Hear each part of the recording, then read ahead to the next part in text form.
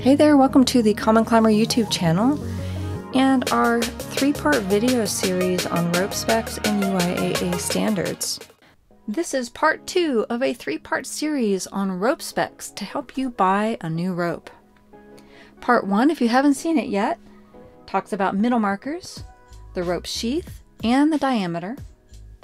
In this section, we're talking about falls and Factor 2 falls. And then in part 3, we discuss impact force, dynamic and static elongation, weight, and length. All right, let's dig into falls and Factor 2 falls. The UIAA has specific tests and criteria for a rope to be approved. The UIAA protocol tests for the most extreme form of a fall, which is called the Factor 2 fall. For single dynamic ropes, the UIAA test drops an 80 kilogram weight, which is about 176 pounds, for a Factor 2 fall.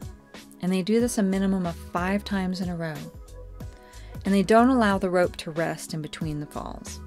Now, doing this, having these standards, builds a lot of safety margins in for the rope, which, hey, can't argue with that, it's a good thing.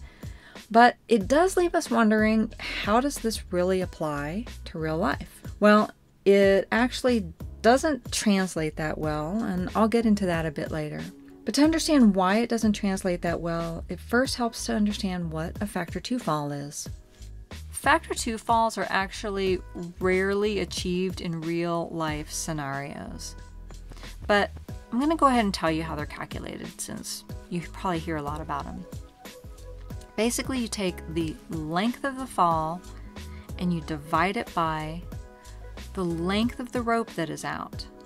So let's say you're on a climb and 30 feet of rope is out. And then you're getting ready to clip the chains and you end up taking a whipper of about 10 feet. So you're going to divide 10 feet, the length of the fall, by the length of the rope that is out, which is 30 feet, and your fall factor is going to be 0.33. Now, let's compare this to, let's say you're on a 70-foot climb, you're about ready to clip the chains. You've got 70 feet of rope out, you do a 10-foot fall. That fall factor is 0.14. Yeah, a fair amount less. And this is because there's more of the secured rope out on the belay side. When I say secured, like clipped in to carabiners, draws, on the belay side to absorb the energy of the fall.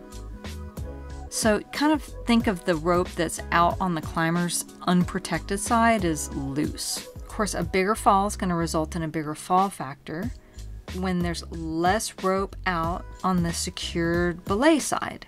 Let's go back to our 30-foot climb example.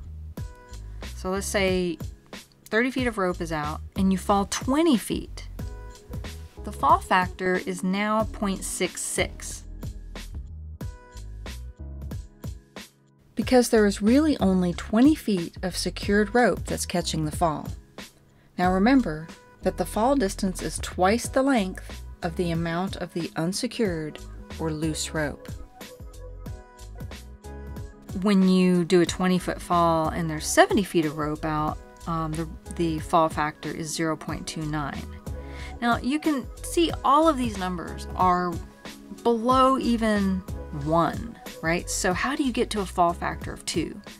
Well, you actually have to fall below the belayer for that to happen. And this is why I say, in reality, Factor 2 falls don't happen very frequently. The scenario where you could see that happening would be in multi-pitch climbing. You're early on in the climb and you don't have any protection in, and you take a fall and you fall below your belayer. Now keep in mind, the other part of reality that will reduce the fall factor is the absorption of the fall by the belayer. In a multi-pitch scenario, this energy absorption will be less compared to a belayer jumping or being pulled off the ground. And this is because the belayer is attached to the wall.